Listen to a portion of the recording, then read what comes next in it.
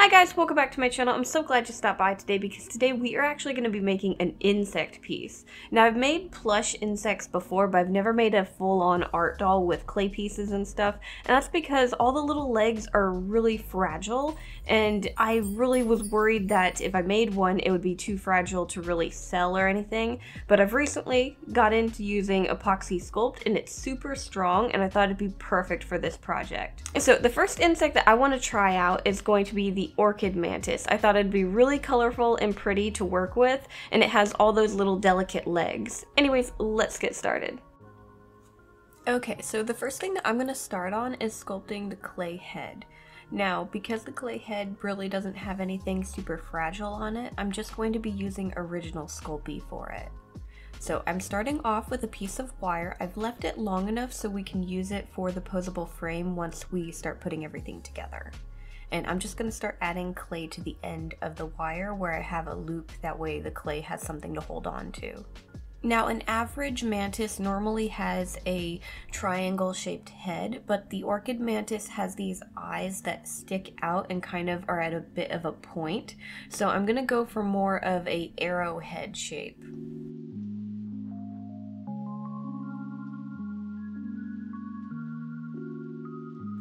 And then once I have my basic shape laid out, I'm then going to start working on breaking up the head into different sections.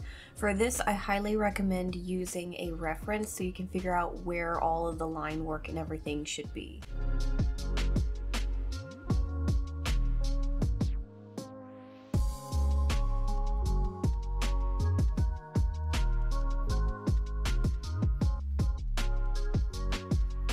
The closer you get to where the mouth is, the smaller the little sections should be. And then once I get done laying everything out, I'm going to roll out some strips of clay to make some little fingery feelers that are going to go around the mouth.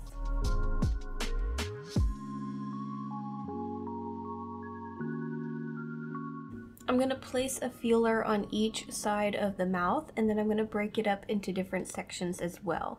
I'm going to clean up the lines a little bit, and then I'm going to work on adjusting the shape of the head just a tiny bit, just adding a little bit more detail to it.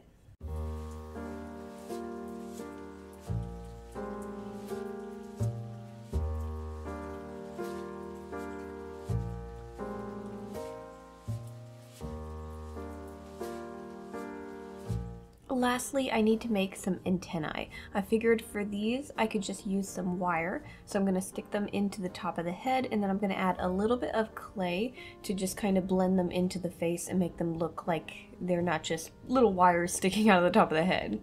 Once I'm happy with how everything looks, I'm going to put the clay head in the oven for about 45 minutes at 275 Fahrenheit. And while that's baking, I'm going to start working on the clay pincers and feet.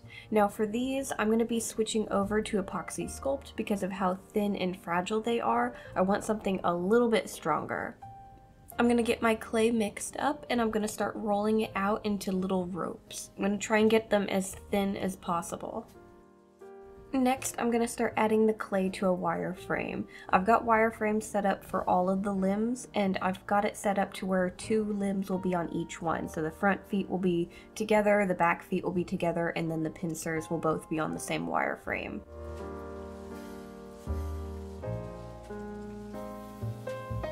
Now when working with epoxy sculpt, I've found that adding a little bit of water to the clay helps you blend it a little bit more. It just kind of smooths the surface a bit.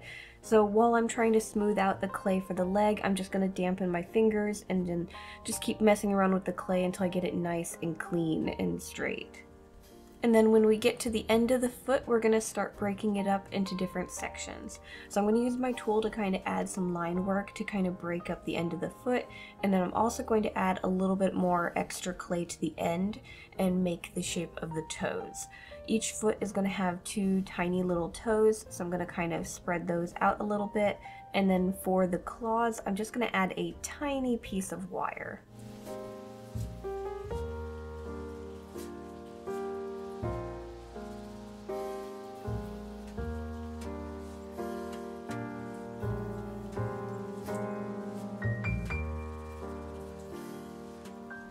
I'm going to get all 4 of my legs finished, and then I'm going to move on to making the pincers. For the pincers, these are also on a wire frame, and we're just going to be doing the first sections of them. So I'm going to start adding some clay to the ends of the wire, and I'm going to have it kind of taper to a point.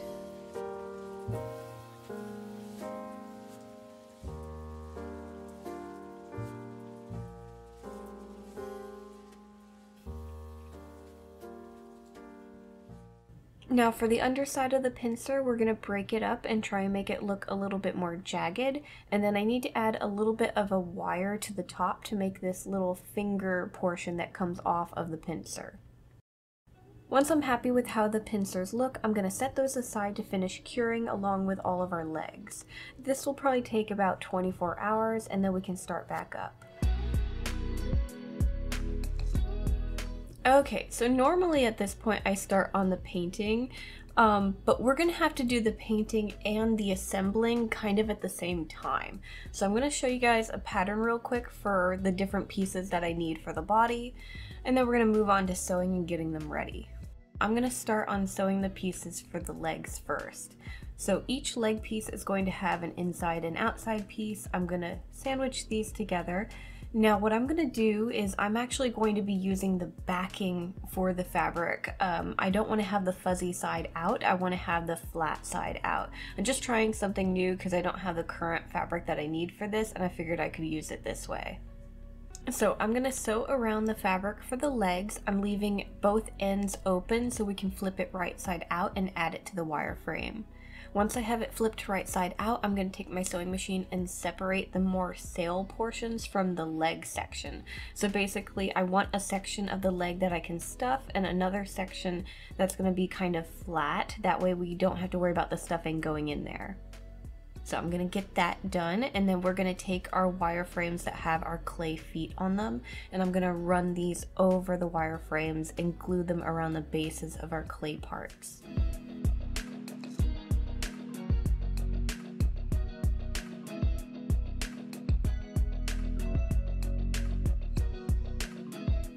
Now, I didn't close up the leg completely, that way I could flip it right side out. So what I'll do is I'm going to stuff the portion of the leg that I want stuffed, and then I'm going to sew up the rest of the leg.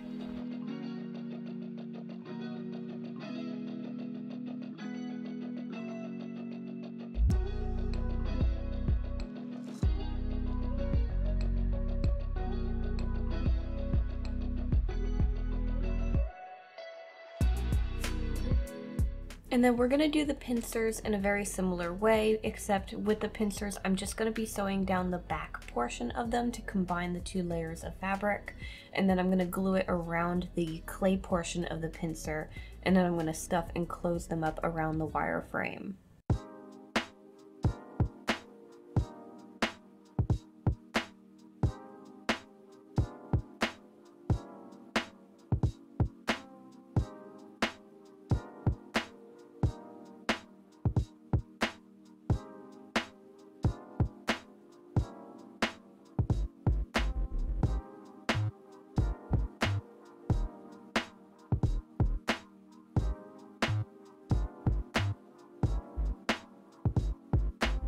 Once I have that stuffed and closed up, I'm then going to be taking my 3D fabric paint, and I'm going to use this to make the more sharp portion of the pincers.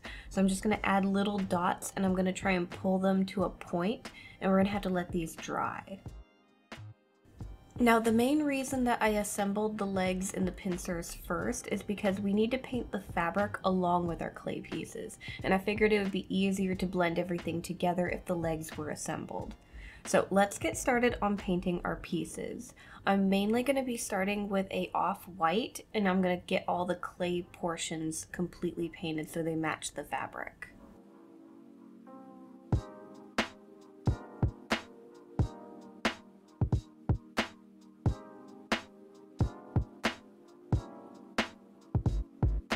Once I have everything completely white and I've let my paint dry, I can then start adding the colors. So I'm going to kind of be painting all of the pieces at once at first, and then once we get into more details, we'll start just focusing on one piece at a time. So right now I'm just going to be adding pinks and purples and trying to blend that into the white. For the blending, I am going to be using a little bit of water, that way it blends into the fabric a bit more and it doesn't leave the fabric really hard. Basically, I want the fabric to kind of absorb the paint and I don't want to have it just resting on top.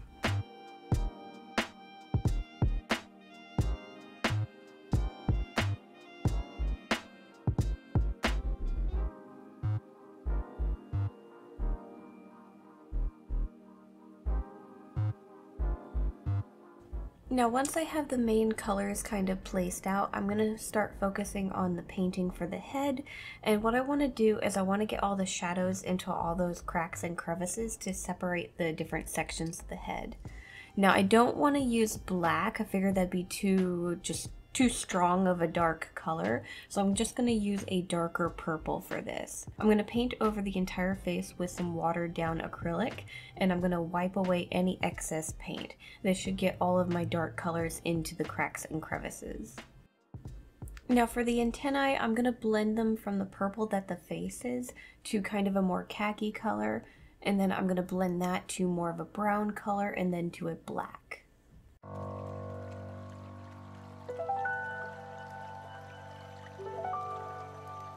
I'm then going to start adding some highlights to different portions of the face, mainly around the mouth, and then I want to add some detail to the eyes. For the eyes, I'm going to add a little bit of a different shade here and there to blend them from one to another, and then to finish them up, I'm actually going to take a more translucent pearl paint, and I'm going to go over them. That way they have more of a sheen. And then just add a tiny little dot.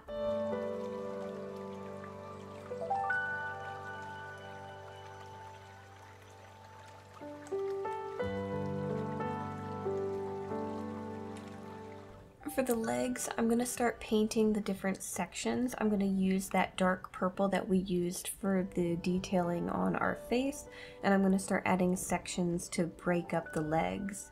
So I'm just going to start with that, and then I can clean up the edges using a white and blending it into the other colors.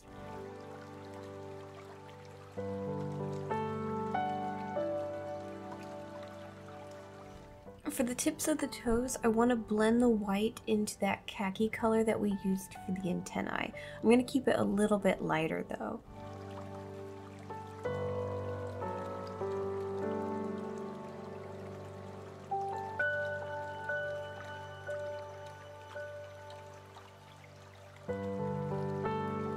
For the claws, I want you to be able to see them a little bit more because of how tiny they are, so I'm going to go with a black and just lightly go over them.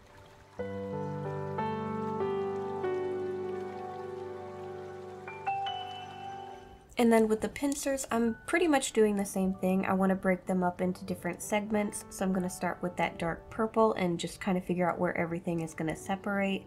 Kind of clean that up with the white again, and then I'm just going to start adding more detail here and there, kind of adding more of that khaki color to the finger portion at the very end, and then switching over to a black.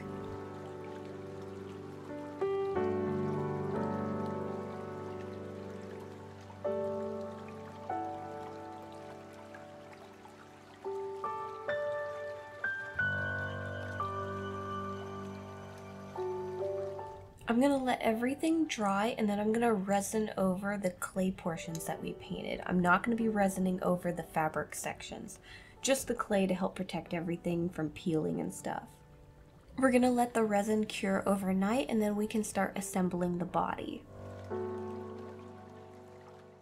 First thing I'm going to do is I'm going to take the fabric for the wings. I've made it to where the pattern can just be folded over, and I'm going to sew these with my sewing machine, flip them right side out, and then I'm going to take 1/2 of our body and I'm going to cut it where I want to connect the wings. So I'm just going to cut that, and then I'm going to pin the fabric together so we can sew the wings in place. Then I'm going to take the other half of the body and I'm going to pin the abdomen section together so we can sew around that and flip it right side out.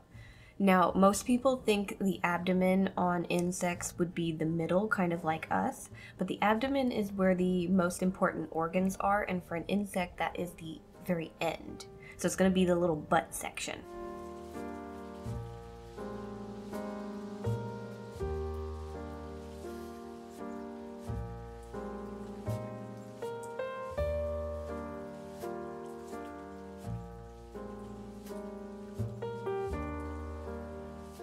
Next, I'm going to take the clay head with the wire sticking out of it. I'm going to adjust it to the length of the body, and then we're going to take our first set of legs and we're going to add that to the wireframe. So I'm just going to start wrapping the wires together and combining the two wireframes together. I can then take our wireframe and I can slide the end portion into the stuffed abdomen. You'll notice that I've cut off a portion of the body, and that's because we need to start sewing the fabric around the legs. So I've cut it where I want to have the legs, and I'm going to start sewing the fabric around the legs. I'm going to then take the other section that I cut off and I'm going to start sewing it in place as well. And then we'll start sewing up the body on the sides until we get to where I want to add the other legs.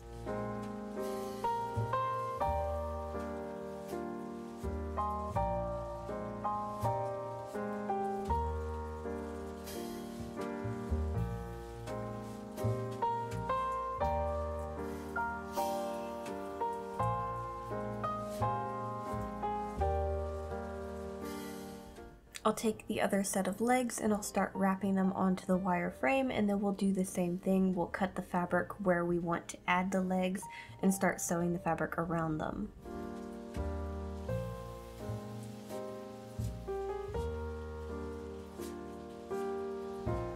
And then of course we're going to do the same thing when we add the pincers.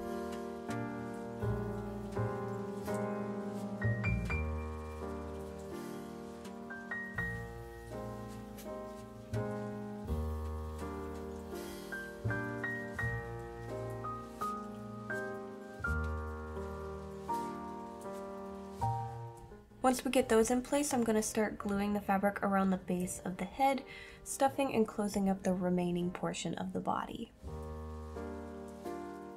And now that we have the body put together, we can continue the painting. So I'm going to start again with my purples and pinks and just kind of add them. For the body portion, I'm really trying to keep it a little bit on the wider side, but I still want to add a decent amount of pinks and purples to it.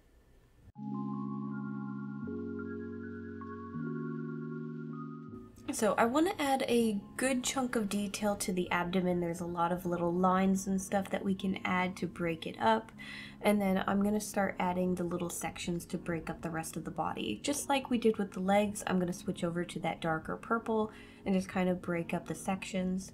And then there actually is a little bit of yellow that we need to add just kind of around the midsection and the very tip of the abdomen.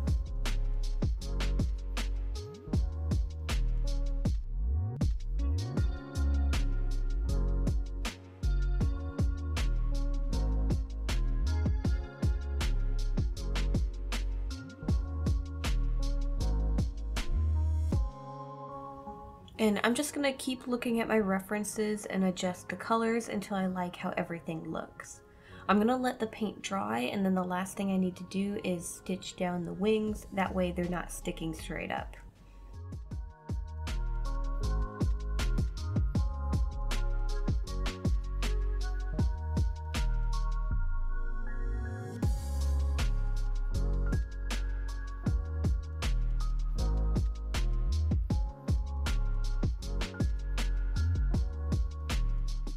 Okay guys, and here is our Orchid Mantis. I think it came out pretty good. I had to do a lot of painting with it. Eventually I want to get an airbrusher so I can actually like paint with that and it'll be a little bit cleaner and stuff.